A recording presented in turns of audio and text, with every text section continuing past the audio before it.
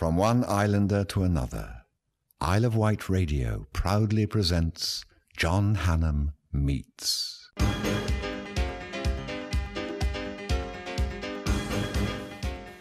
Hi and welcome to another John Hannam Meets. My guest today is Catherine Cusack, who was on the show a week or two ago. And you are the third or fourth member of the family I've interviewed. Oh. I interviewed Soraka, I think. Oh, did you? Great. Because she's had a cottage as well on the Isle of Wight. Yes, absolutely. And Neve I've interviewed. Yeah. That was at the other Nuffield, the one on campus. Yep. And I think many years ago I interviewed Dad at Chichester. Did you? Yeah. Oh, my goodness. So I love talking to... It's like a British theatre dynasty, isn't it, really? Irish. Well, yeah. Yeah. I have to say that. I suppose, in a way, Catherine, there was no other career for you, was there? It's funny, I sometimes like to think of it as doctors or plumbers. You know, often doctors then their children go on to be doctors. It wasn't inevitable for me. I really didn't know what I wanted to do. I was a right drifter. I still am to some extent. So I went to university and decided to read drama just to test the waters rather than committing to drama school, which I was probably a bit terrified of, that I wouldn't get in or whatever. So... But things happened and I got jobs and one thing led to another and it was then that I sort of fell in love with it, if you like. Yeah. You mentioned plumber. Sinead's husband yes. was a plumber many years ago because Jeremy was born on the Isle of Wight. Yes, I was. I'd forgotten that. Yeah. And he told me some lovely stories because he was a plumber for a while. He certainly did their loo in their first house, yes, I think. Yes. Yeah, which is quite... Yeah, I didn't know he was a plumber. Yes, and he used to go and sing outside of the cinemas in London with a guitar. Right, yeah. He was a busker. Yeah, and he did Godspell and stuff. I know. Wonderful, wasn't it? Yeah. Early on, you were a stage manager at the Tricycle Theatre. That's right. God, you've done your research. Very impressed. Not even. I was an assistant stage manager. Yes. Yeah. That's a dog's body, isn't it? It is a dog's body. It's a runner. Yeah, really. Yes. In those days, I mean, this was where I was very lucky. You could be what's known as an acting ASM. So you were an ASM and you might do a little bit. And that came with an equity card. And in those days, that was the be-all and end-all. It's sort of a bit different now, I think. So that was what that was about. I think I would have been a good stage manager, actually, if I'd carried on. The hostage, that was... Yeah. What do you remember about that? Oh that was my God. The first biggie for you, That was it? the first biggie. Yeah. There were a few things. I remember the lovely director, Nicholas Kent, saying, you can't act in theatre as if you were in film.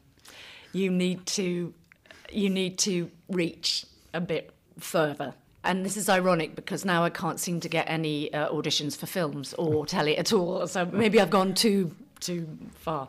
But and I just the main thing was, and I should have known, I should have been warned really, because I knew Dad and I'd hung about his rehearsals and his productions all my young life. But I completely fell in love with everyone in the cast in The Hostage, and when it ended, I was bereft, because it was such a happy experience, and everyone was so sweet to me and looked after me, and I just went, well, these are now my family, and so that was a kind of wake-up call that things begin and then they end. And you do hold on to people sometimes, yes, but often you can't. I bet you've been chased by fans in autographs because you were in Doctor Who early on. A little bit, yeah. Yes. Yeah. Was it the Blue Gang Leader? The Blue Kang Leader, yes. I can't believe it, but that story has become somewhat cultish, I think. I remember sort of being embarrassed by what I was doing in it, and I had a very weird line that I had to say, send the cleaners to the cleaners, which haunts me to this day. But apparently people, are quite fond of it. And then Carmel, wasn't it? Yeah, Carmel Finnan. Did you like going into something as big as Coronation Street, really? Again, I think I was very young in myself, so I probably didn't realise the full, which maybe protected me in a way. And it was a very nice experience. And again, people really looked out for me, and they were very kind there. And it was all over in about 6 months or so. And then the kind of fallout happened. But it was fine. I sort of blundered my way through it, and You did The Chief, Bill, Jonathan Creek. The usual. Yeah. Did you enjoy those sort of shows? I did. I think my natural home is theatre. I think maybe because I grew up around it. I again, that thing of adopting these people as your sort of family for a while, I find that much easier and warmer. You have a rehearsal process that you get to know people and you try stuff. I probably find television a bit instant, and I don't feel it's my... I don't quite know what I'm doing, maybe, but they were fine. When you did Doctors, I think you've been about 3 different characters, don't you? Yes. Does that seem odd when you play somebody know. completely different? I leave it to them that they've left a long enough gap so that people don't complain. It doesn't feel, because there was quite a gap between them, so you just come in and do the next job. Yeah. Frankie Sullivan, of course. Oh, bless her.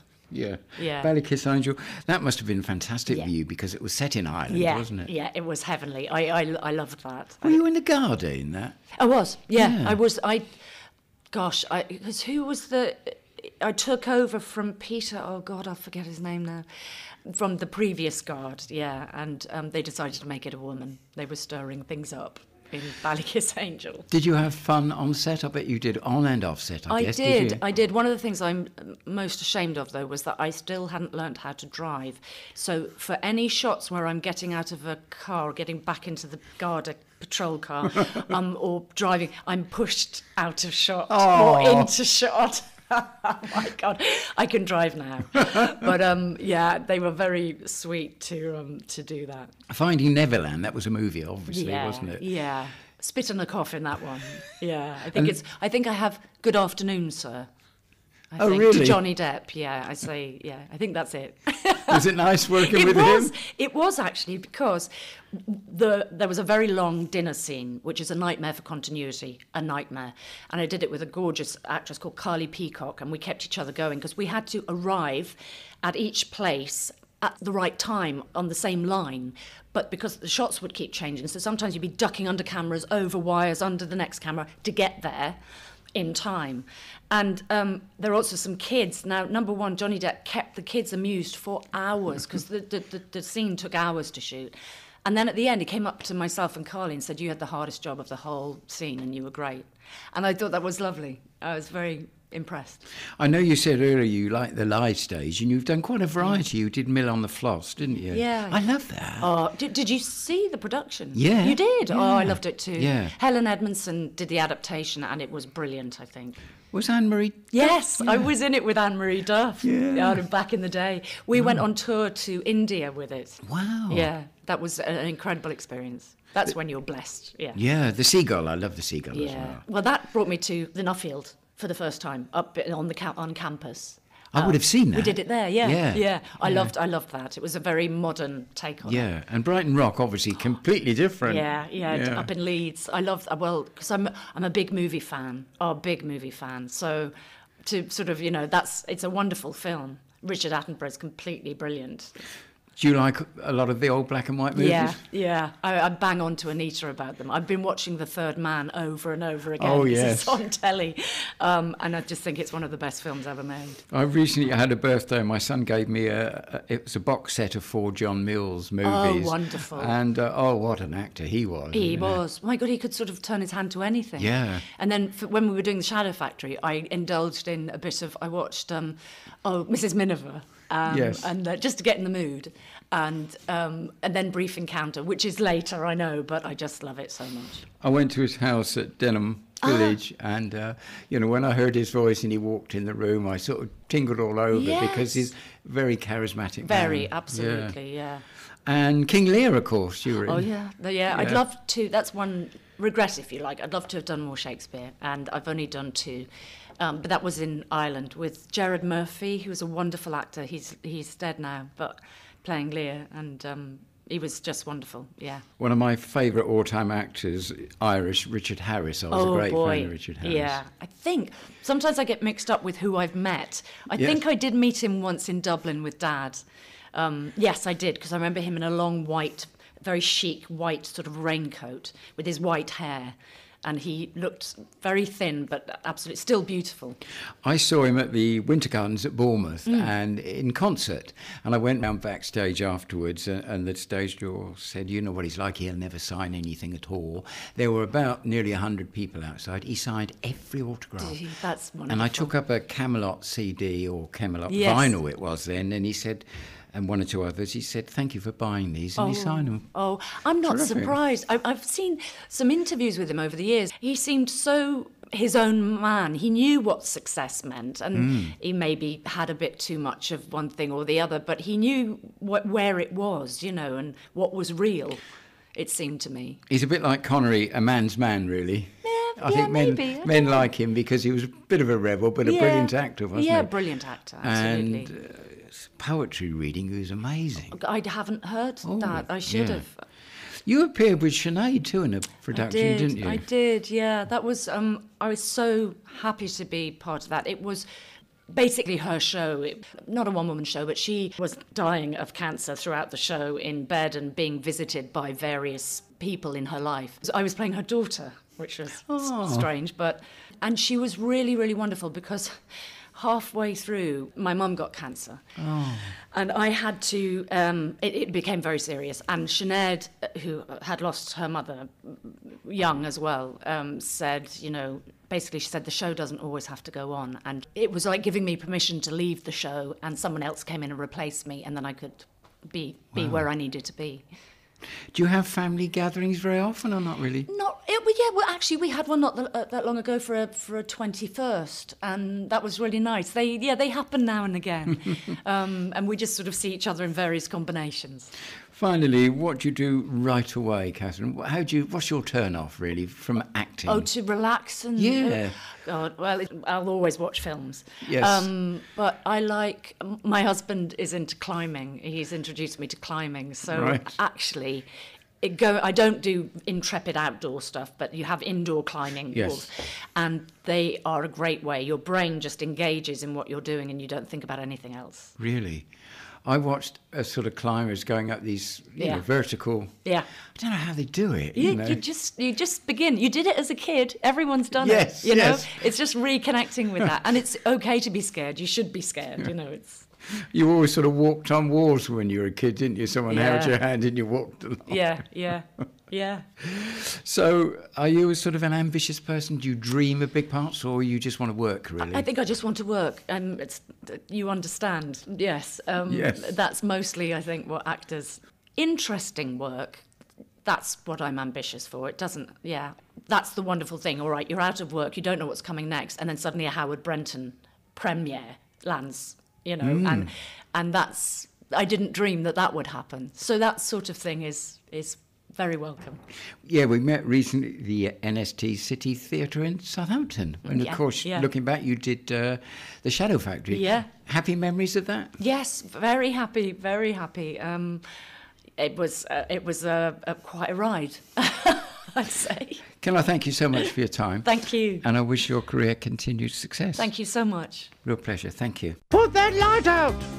I'm trying to relax and listen to John Hannam. Grateful thanks to Catherine Cusack. Early in the interview, we talked about Jeremy Irons being a plumber, and she seemed to be a wee bit surprised. So I thought it was rather appropriate to go back to an interview I did with Jeremy several years ago in London, talking about his early days before he was famous.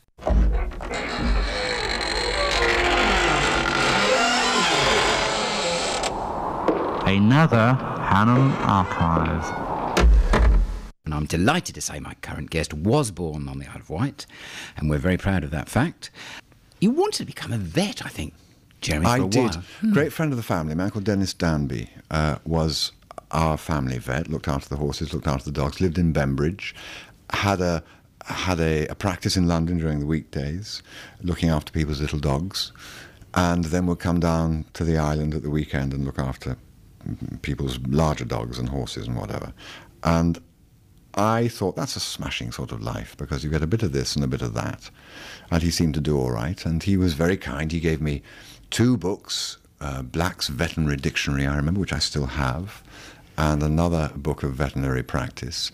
And I was really quite into that until I realised that the training, I think, is about 4 years longer than that of a doctor and requires you to be quite good at sciences. And as I got older and discovered that science was not my bent, I sort of forgot about that. But strangely, the life that I've made for myself is the life I wanted. I mean, I live in the country, I have horses and dogs, and so I got to it in a different route. You went to Sherborne School, I know, after the Isle of Wight, didn't you? You didn't pass too many A-levels, did you? Or? No, I don't think I passed any. Didn't you? I got O-level passes, I think, at all my A-levels. Never been too good at learning for learning's sake. No one, sadly, taught me the love of learning for its own sake. And while I was taking my A-levels, I did a play, the first play I'd done at Sherborne, and that took up my interest and my energies. And my A-levels were hopeless. I mean, my economics was one of the subjects, and I remember writing a letter on the exam paper to the examiner, exhorting him not to make too much of a fuss about the fact that I actually didn't understand any of the questions, and please don't, write to the school and say this boy has failed miserably, which of course he did, and I had to sit them again to no avail. When you left school, you really had no idea of your future, really, did you not? None at all. And no one else had any idea either. I'd done quite well in the CCF, the officers' training, which you used to have to do at school. They'd thought I was military material, and so on my report, which I think I still have somewhere, they said probably he should go into the paratroop regiment or something. Nothing could be further from my desires. I put in the magazine, I think, to histrionic, everyone was saying, to Cambridge, to Oxford, to Sandhurst, and I put to histrionic art. I wasn't quite sure what histrionic art was, but I'd read it somewhere, and I thought, well, that'll fill in that gap. But really, I didn't know, and I left and I went and did social work in South London. In Peckham, wasn't it? That's right, yeah. Peckham and Camberwell. Did you enjoy that? I did. I loved it. It knocked a lot of the stuffing out of me, which was good for me. Having been privately educated, it taught me what real life was about and how you had to deal with real people and what they required and what people's problems were. But I found I wasn't selfless enough. I wanted to become involved with the people and their problems that I was trying to sort out. And I was told from all quarters that you must keep absolutely dispassionate.